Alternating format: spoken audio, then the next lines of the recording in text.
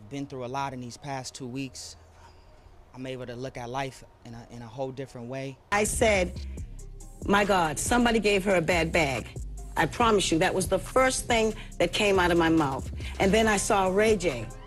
Ray J is currently shaking in his boots after Diddy threatened to sing like a bird about what he did to Whitney Houston. Unless Ray J and everyone who he has dirt on comes out and helps him get out of jail. Diddy is currently real desperate to get out of there, and according to reports, he's more than ready to cut a deal with the feds, even if that means snitching on everybody. I mean, Diddy offered up to $50 million and a bunch of him and his mother's properties as a bond for him to be released on 2 different occasions. But the judges said absolutely not and kept him in that nasty cell. So we know for a fact he's willing to do just about anything to get out of there. And this is apparently why Diddy is refusing to eat or sleep in jail, because he's afraid they might Jeffrey Epstein him before he's able to tell the truth about everyone. And that very much includes Ray J. I know that you were the first, one of the first ones at Clive's party to speak about Whitney's passing the other day. Yes. And that was, did you know her well? In fact, not too long before Whitney's death, there were rumors about her and Ray J being in a romantic relationship. And people were not here for this because the age gap between them was completely ridiculous. Ray J was 31 and Whitney was 48. Secondly, everybody knew that Ray J was hooked on some kind of substances, and they felt like he was gonna be a bad influence on Whitney, who was also struggling with substance addiction. As I got older and said, well, I'm just gonna party, you know, it was kind of a rebel in me, you know. Whitney dying, rehab fails. First of all, let's get one thing straight. Cheap. I make too much money to ever smoke crack. Get that straight, okay? We don't do crack. We don't do that. It's whack. Is it alcohol? Is it marijuana? Is it pills? It has been.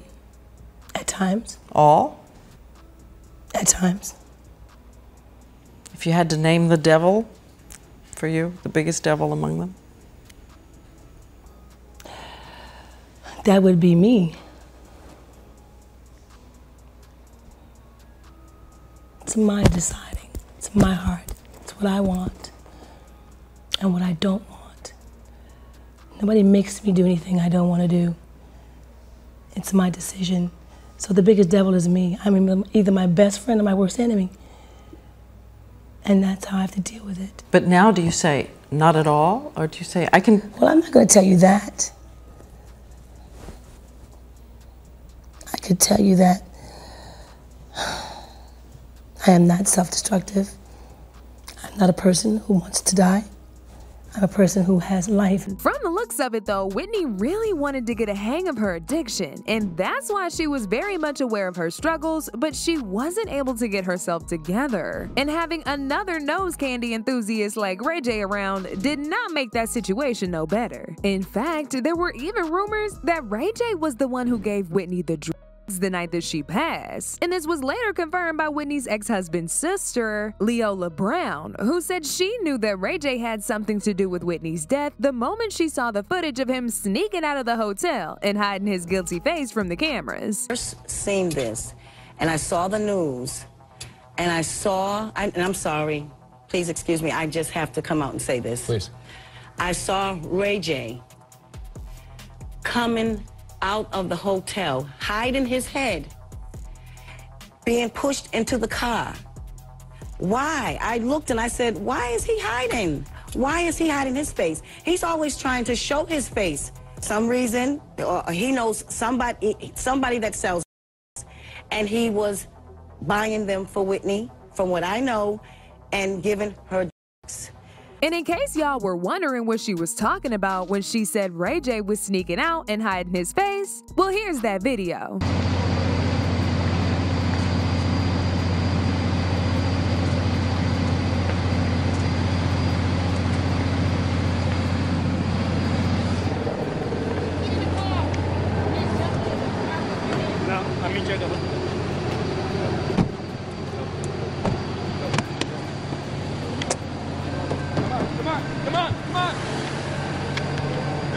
Unfortunately for Whitney, she was not able to shake her addiction, and on February 11th of 2012, she was reported dead. Apparently, she lost her life to an accidental drowning in a bathtub at the Beverly Hills Hotel before the pre-Grammy party. Immediately, the news of her passing started going around and people heard the details of it. They then began speculating that there was foul play because some things were just not adding up. For starters, the coroner who investigated Whitney's death, Ed Winter, released a report a month after Whitney's passing, and this report was pretty shocking to say the least. According to the report, they found loads of substances that had been pumped into Whitney's body just hours before she died, and these substances included marijuana, Xanax, Benadryl, and other undisclosed medication. Ed Winter also fueled the allegations about Whitney possibly being drowned by somebody in the bathtub, when he said the amount of in her body wasn't enough for her to lose control and accidentally drown. In fact, Ed explicitly said that Whitney was still alive and breathing at the time she submerged in the water. He said, "There was water found in her lungs that indicated to us that she was alive when she submerged in the water. According to our test, the level of cocaine was not necessarily a lethal level of cocaine,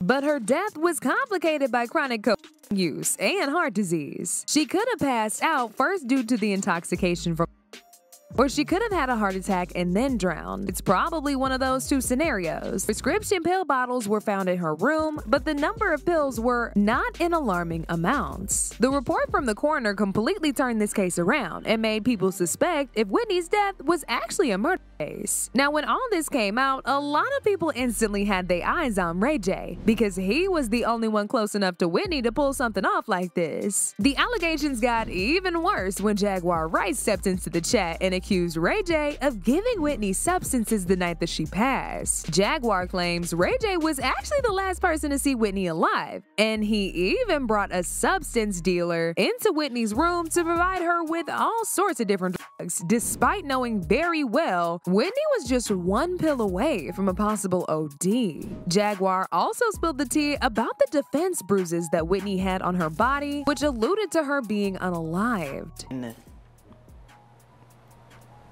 When they did her autopsy, they said there was nothing wrong with her throat. Her lungs were so damaged that she couldn't fuel the notes. It was her lungs. It wasn't, her voice was fine. Oh. That's how Clive did it. And then the next thing you know, she's Ray J. And then it's Grammy time. That happened. And her and Clive had a fight 2 days before. And from what I was told, Bobby Christina was present for some of that fight. And then the next thing you know, she's dead. Ray J was the last person to see her alive. He let the drug dealer in, but she was sober, right? But he let the dealer in that gave her the shot. Leola has said, Leola Brown, Bobby Brown's sister, has said on several occasions that she was, they saw her body. She didn't just die in a tub, like she was up. Oh, wow. And Brandy was the one that found her. But you know, they pledge allegiance to Clive too. Jeez. Well, you know, Ray J was kind of down on his luck because the whole that happened, and then, you know, Whitney was dead and he was using her, as he's said himself, for clout, and then all of a sudden he got Love and Hip Hop LA after Whitney died. And then they inappropriately put her stupid goddaughter on there. Yeah. I just thought it was all kind of cheesy. What's even more sinister about this whole thing is that just weeks before Diddy was arrested, Ray J had a mental breakdown and nearly spilled the tea about what he did to Whitney. This happened just a few months ago when a video of him getting into a physical altercation with the executive of Zeus Network rapper at Glorilla's BET Awards after party went viral on social media.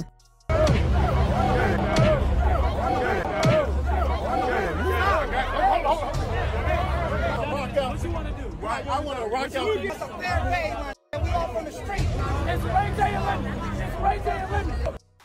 It ain't no blood shit. He crashed out real bad after this and went on a rant that people believe was about his alleged involvement in Whitney's death. He said he was planning on taking his own life and that some people in the industry who he had been receiving payments from to keep some dirty secrets in the industry, aka Diddy, are now coming after him. He said, "The ish that is happening is mind-blowing. It's making me suicidal and uncomfortable with the perception of reality. They paid me to shut up and I did. I feel bad and I hate myself for it. I don't want any more of your dirty money." These chain of reactions are stemming from being locked in a false reality / confused about this whole life. That ish that happened tonight to me at the awards today was hurtful. I'm working backstage and then I go take a break in the back and BET wouldn't let me in for some reason. I don't know who they didn't want me to see. It was weird. A lot of people felt like Ray J's guilty conscience was just eating him up, and that's why he made this post. In fact, it turns out this wasn't the first post of its kind that he had made, because back in 2017, he revealed in an interview that everything that happened to Whitney that night was all his fault, and that one day he was gonna come out and tell everyone what he did. I had so many people calling me offering millions of dollars to have an interview. I was like, I don't need the money. It's not good money.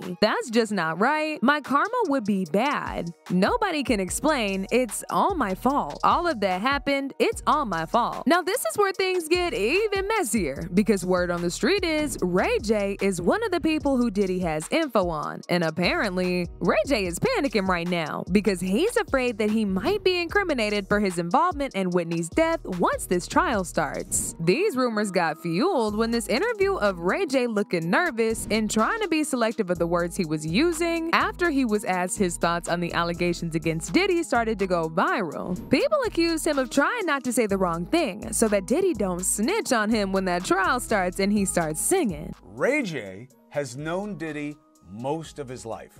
He considers him a mentor as well as one of his closest friends. What do you want people to know about how these allegations hit you? Had you ever thought you would hear this about the man?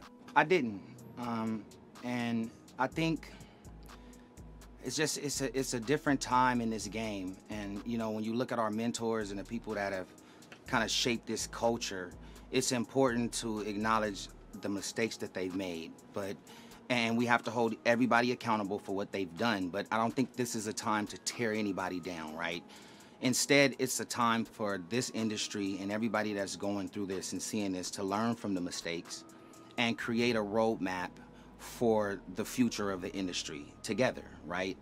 In unity. As if this ain't bad enough, a video of Diddy looking very uncomfortable in an interview with Ellen after he was asked about Whitney's death started going viral, and people felt like this was real suspicious. One of the first ones at Clive's party to speak about Whitney's passing the other day. Yes. And that was, did you know her well?